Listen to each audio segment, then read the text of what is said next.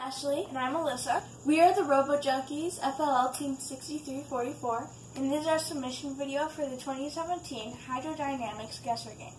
This is the pipe system and the pipe addition. The first part of this challenge is you have to attach the pipe addition to the pipe system.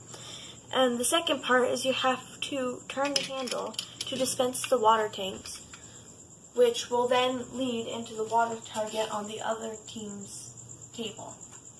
The rain and the rain cloud challenge.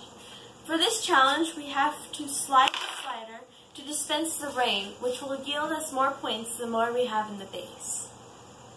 This is the filter system. You have to push in this lever to change the barrel from yellow to blue. Water tanks that start in the base, we must put into the fountain and the flower to activate them for points. This is the water treatment plant challenge. You have to flush this toilet to activate the water treatment plant.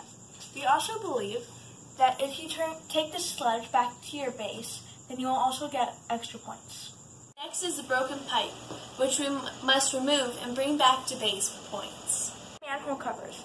We believe that you have to remove a manhole cover and place the tripod on top of the pipe. We also believe that this circle is worth more points than this circle because it's hard to get through. This is the fire truck in the burning house. We believe we have to take the fire truck and move it across the table to extinguish the flames in the house. Faucet challenge. We believe that you have to turn the handle to fill the cup full of water. Both the well and the slingshot start off in our base.